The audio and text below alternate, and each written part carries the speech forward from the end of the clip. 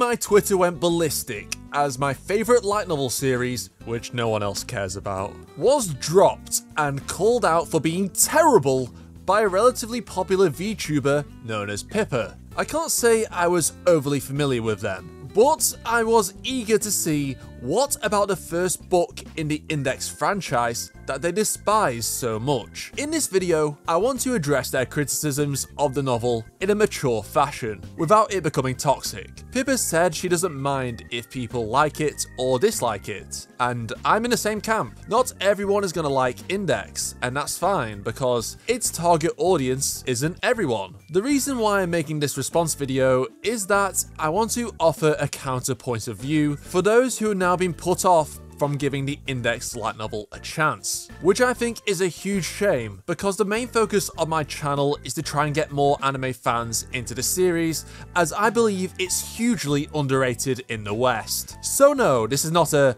"I hate Pippa because she disagrees with me" video. I would just like to present my thoughts about her criticisms of the novel, while also bringing to light the reasons why Index is so amazing. And I certainly do not encourage any Index fans to send Pippa hate for having a different opinion. It's important to be civil. But it's really bad. It's really bad.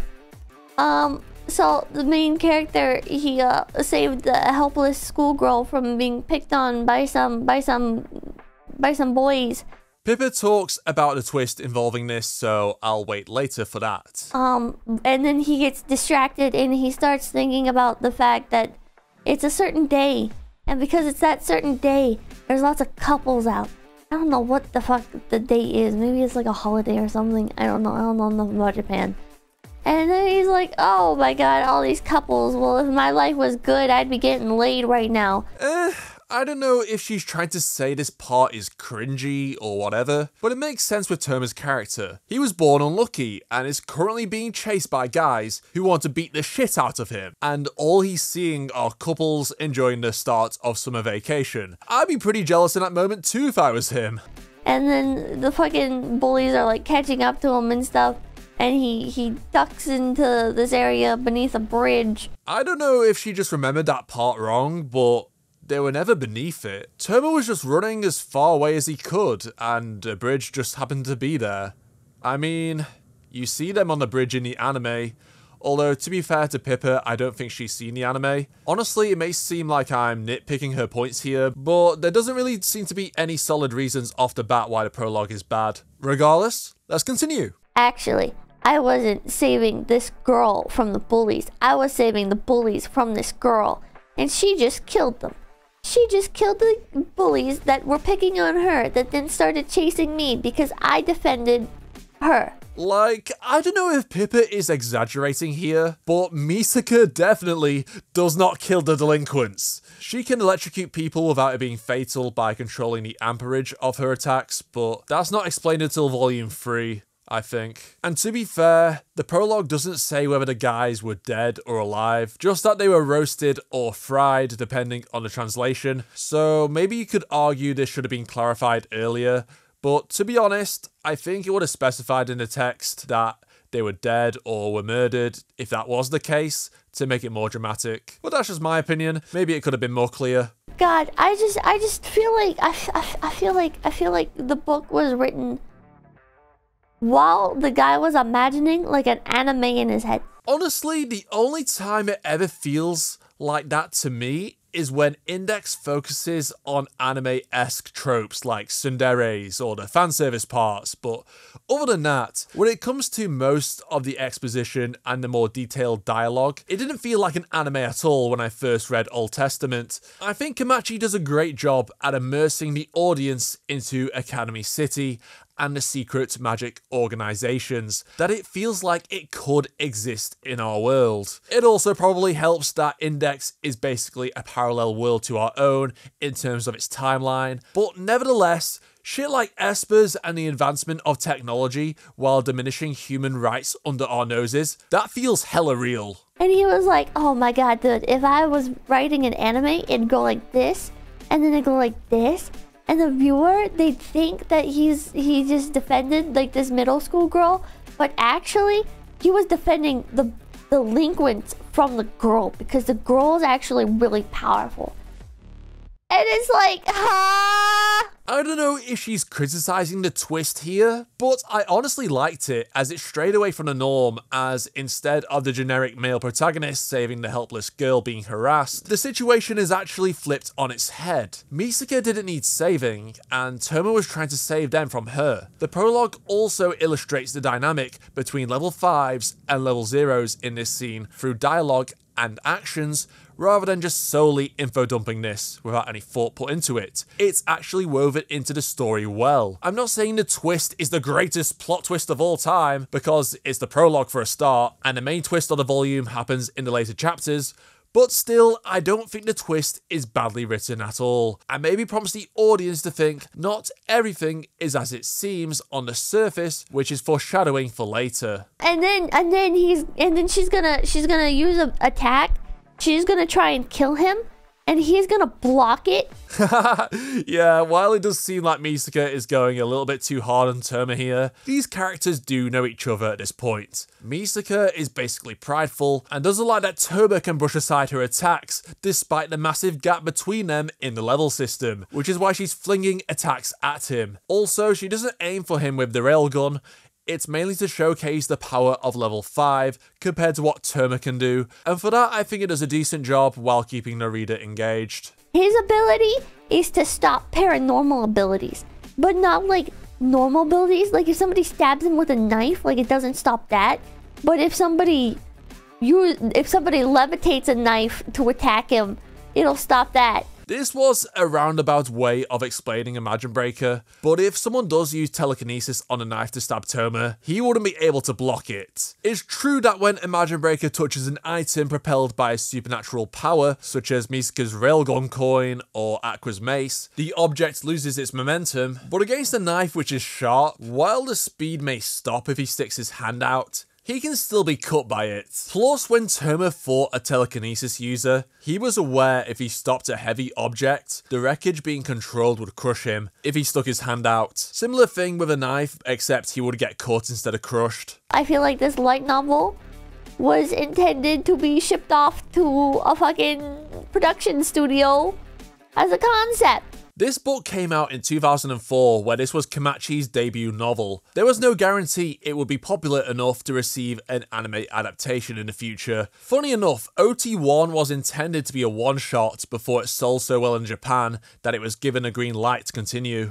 I think the railgun girl is very interesting. I think the ability of like summoning a fucking railgun is very interesting. Summoning a railgun? What is this? Yu-Gi-Oh? Like, I don't know what translation she read, but I'm pretty sure none of them state she summoned it in attack mode. It's her own ability to fire the coins. She is the railgun herself. But holy shit, just the way it's fucking written just makes it unbearable, chat. I can't sit through this shit, chat. I can't sit through it. It's fucking unbearable. It filtered me. So far, she hasn't really said anything that sounds unbearable to me. I just think she doesn't enjoy the writing style or the concepts. I get that exaggerating for hyperbole is a thing, but I don't know how she even got to this point. Okay, I get it, she's a VTuber, not some professional light novel critic, but I was expecting a more extreme example to warrant this opinion of it being unbearable. And I've read other light novels, chat. Don't be like, oh, it's a light novel, Pippa. Of course it's gonna be bad. No, this one's just really fucking weirdly written for some reason. I looked in the other comments out of curiosity, and I found a Japanese user saying that Index is pretty similar to other light novels in terms of its writing structure. So from what Pippa is saying, I'm assuming it's the translation that is the issue that's gatekeeping her. Here's how it's written. They're like this. Bros, hold on. Let me move it out of my face. The fucking writing, it's like ... question mark. I look at Index. Index, and I am baffled by her strange behavior. This girl is like a sister to me. Okay, this is what appears to me at least why Pippa didn't enjoy the volume, which is the prose. And from the Japanese user earlier, I think it's either that Pippa just doesn't like how light novels are written, or the translation she read worded it in a really awkward fashion. I'm aware that she wrote an exaggerated example of the prose in this book, but Index isn't even written in the first person. But even then, I've gone back to the part of the novel she's loosely trying to replicate in both translations, and I wouldn't say it fits. The way Pippa wrote it comes across more akin to a script than what feels like a novel, which might be her point about it not feeling like a book. But when you add the exposition in there, it definitely changes the flow drastically. As if you're transcribing a fucking anime. Scene for scene. You're not tapping into the potential of the medium. This is where I have to vehemently disagree. Pippa only talks about the first 2 scenes of the novel, which is like 20 pages, and I highly doubt she continued it, as she doesn't even mention any of the events afterwards. I don't think you can argue it hasn't tapped into the potential that light novels offer when you don't even finish the book, and then just judge it mostly off how it's worded as opposed to the actual substance in the plot and characters. But Pippa, he gives expositional dialogue that's about like how he has a sister and stuff. Toma doesn't have a sister. Index is a sister because she's a nun. Again, a nitpick, but I'm not sure how you get confused with something like that. And Toma's inner thoughts are what makes him a way better character than in the anime, as we get to see the rationale he puts into the dilemmas he faces, and also exposes more of the insecurities which weren't included in the anime. A Certain Magical Index. Overall, I dropped it, so I can't give it a fair rating. I would give A Certain Magical Index a solid 2 out of 10. There's interesting concepts, but if I'm going to engage with those concepts, I would rather engage with them in a different medium, be it manga or anime. At least Pippa admits she can't give it a fair rating, but really, a 2 out of 10? After reading 20 pages of it?